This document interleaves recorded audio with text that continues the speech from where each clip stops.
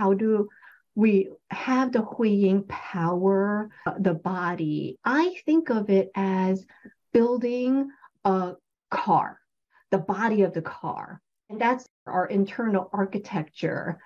But just building the car, it's not going to run. You need an engine. Think of that as what's in the dantian that powers the car. But without fuel, it still can't drive.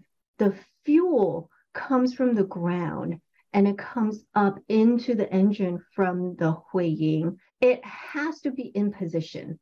Otherwise, it doesn't get in there. Most of the time, it doesn't fit because this is in the wrong spot. And we have to turn this way so that the top can actually fit in.